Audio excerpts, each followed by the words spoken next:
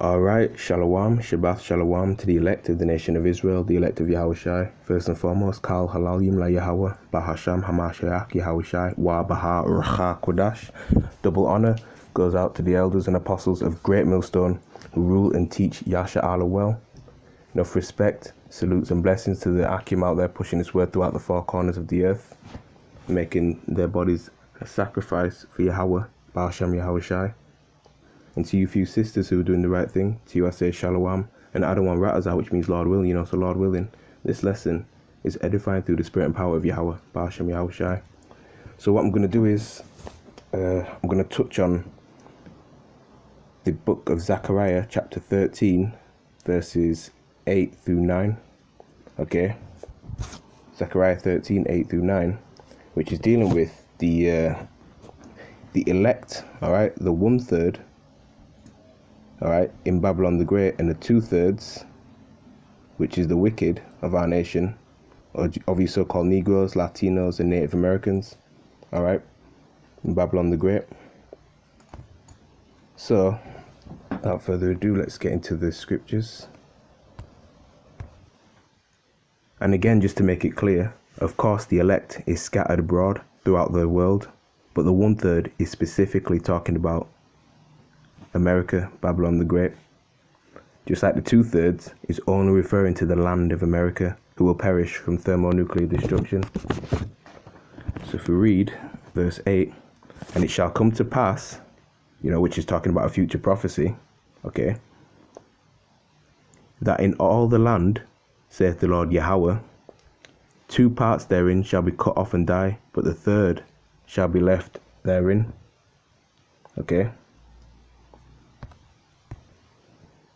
Again, talking about America only, in the scriptures known as modern day Babylon the Great, mystery Babylon spiritually, Sodom and Egypt. Okay, so the 2 parts therein that are going to cut off, that will be cut off and die. All right, that's talking about the 2/3 of our nation, or 66.6% recurring, of the nation of Israel. Right, again being your so-called Negroes, Latinos, and Native Americans. All right, that's the population of our nation that's going to be, put to death for their wickedness and not repenting. Okay, get a precept in the book of Amos, chapter 9, verse 10. All the sinners of my people shall die by the sword, which say the evil shall not overtake nor prevent us. Right, and what's the modern day sword? The gun. Okay, and these nations, they're furbishing, their modern day swords, which are these ICBM, intercontinental ballistic missiles. Okay, you got Russia, all right, with its allied nations like China, North Korea, as well as the NATO, and EU, which will launch missiles onto Babylon the Great, turning that into a lake of fire. All right. And America will get some of its missiles off as well. But, Babylon the Great is going to be completely desolate, destroyed. Okay. As well as laser beams from the chariots. So again, 2/3, will have to be destroyed for their sin because they didn't repent. Let's go back to Zechariah 13. Verse 8, and it shall come to pass that in all the land, okay, saith the Lord, 2 parts therein shall be cut off and die, but the 3rd shall be left therein. Okay, so the 3rd part left therein is the 1/3, starting with 144,000. Okay, verse 9, and I will bring the 3rd part through the fire, and will refine them as silver is refined, and will try them as gold is tried. And that's, what we're going through right now. That's why we say the hopeful elect, because, we're being purified. All right, ever since, we're coming to this truth. Okay. You're going to endure, temptation, suffering, All right. And that's what going through the fire is doing. It's purifying you.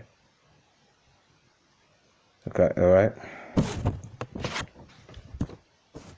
Yeah, that's why, again, you have to, endure, because that's the part of being tried, going through different tribulations and trials and adversity, being afflicted. That's the fire, which is purifying us. Get a precept in the book of Zechariah chapter 2. Start from the top. Zechariah chapter 2 verse 1. My son, if thou come to serve the Lord, prepare thy soul for temptation, right? Prepare your soul for all sorts of persecution, whether it be, illness, your family and friends coming against you, all right, things of that nature. Verse 2. Set thy heart meaning mind, aright, and constantly endure, and make not haste in time of trouble. All right, so constantly endure. Verse 3. Cleave unto him, meaning cleave unto Yahweh Baal Shem Yahushai, and depart not away, that thou mayest be increased at thy last end. All right, verse 4. Whatsoever is brought upon thee, take cheerfully, and be patient when thou art changed to a lower state. Right, because we're in a lower state right now. All right, we're subject to payments. Okay, we're at the bottom, socially, economically, etc. That's why, anything that comes our way, we just have to take it. All right, for gold is tried in the fire, and acceptable men in the furnace of adversity. Get another precept. Micah chapter 7 verse 9. I will bear the indignation of Yahweh Baal Shem Yahushai, because I have sinned against him, until he plead my cause and execute judgment for me. He will bring me forth to the light, and I shall behold his righteousness. Right, because we fell off. Right, we sinned against our power. Right, that's why we're going through the curses pursuant to Deuteronomy 28. Okay. So if we go back to Zechariah chapter 13 verse 9.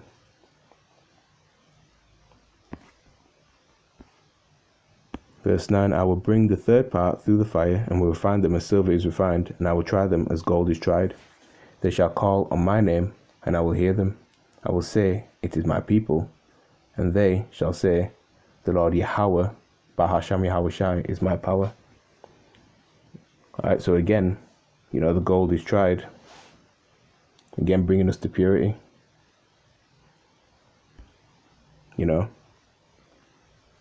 And if we read the latter part again, I will say, it is my people, and they shall say, the Lord is my power. They shall call on my name, and I will hear them. Right, and that's why it's imperative to know the name of the Lord. Right, Yahweh, why Yahushai? Yahweh meaning he exists. Yahushai, alright, being the only begotten Son of the Heavenly Father, Yahweh, means he saves, he delivers. Okay, forget a precept.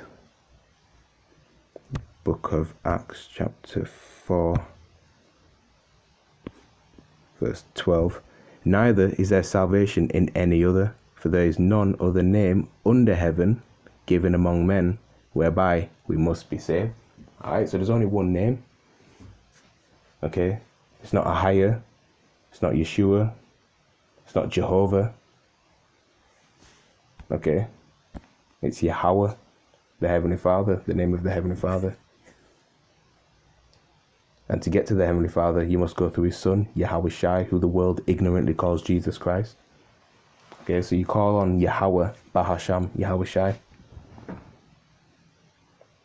Okay. The evil times that we're coming into, which we're pretty much on the brink of that. We're at the beginning stages. It's our faith and wisdom and knowledge. Okay. Pursuing to, and let me get that. Isaiah chapter 33 verse 6. And wisdom and knowledge shall be the stability of thy times, and strength and salvation. The fear of the Lord Yahweh is his treasure. Alright. So wisdom and knowledge of this truth of the scriptures, of the correct doctrine, which is taught, at Great Millstone, and other camps that follow the doctrine of Great Millstone, the affiliated camps, they have the 100% truth. Okay. So again, faith, wisdom and knowledge, alright, of the scriptures, and calling upon Yahweh Baal Shem Yahushai, Salakia, that's all that we have that's going to sustain us. Okay? Because, without faith it's impossible to please the Most High. Okay, another precept in Proverbs, chapter 18, verse 10. The name of the Lord Yahweh, Bahasham Yahushai, is a strong tower. The righteous runneth into it and is safe. Okay? That's why, again, it's important to know the name of the Lord and to call upon that name in faith. Okay? Because that's what's going to keep us. Lord willing, we're of that hopeful number, that we will be saved in these evil days. And evil just means bad times. All right? Because we're certainly living in the latter times, man. Because, this time that we're in, it's going to be a time like never before in human history. It's going to surpass, World War I, World War II, even the transatlantic slave trade. Okay. So I just wanted to touch on those two precepts in Zechariah chapter 13, verse 8. So I'm going to end it there. Again, Lord willing, this lesson, was edifying to those who have spiritual eyes to see and spiritual ears to hear. Okay. Again, double honor goes out to the apostles of Great Millstone who rule well and labor in this word and doctrine. Okay. In closing, I want to give all praise, all honor, and all glory to Yahweh, Bahasham, Yahushai, Bahasham, Ruach Kodash. Alright. So, Akim, Wafiu, Akwathium, keep praying, keep studying, keep fighting, keep enduring, keep pushing, pray for one another, pray for the elders and apostles. Alright. With that, Shalom, Shabbat Shalom to the elect.